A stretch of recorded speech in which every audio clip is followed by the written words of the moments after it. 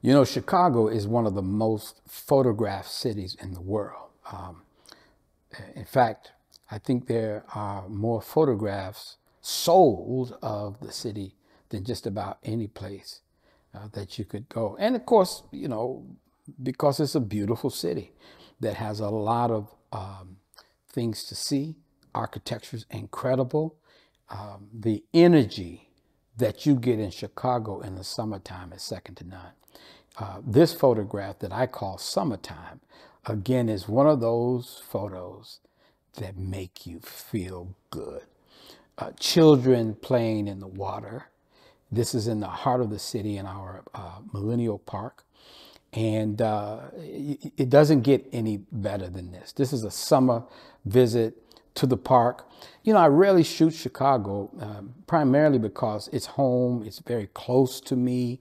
And so I'm familiar.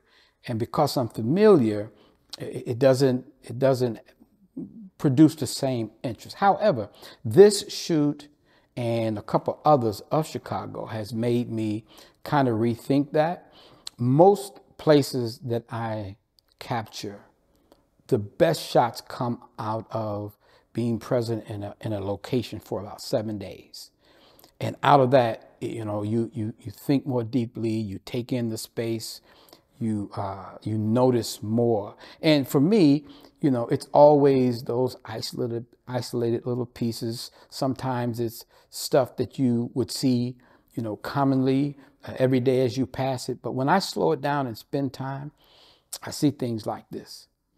I see the beauty of children, their innocence, their carefree spirits as they enjoy the water.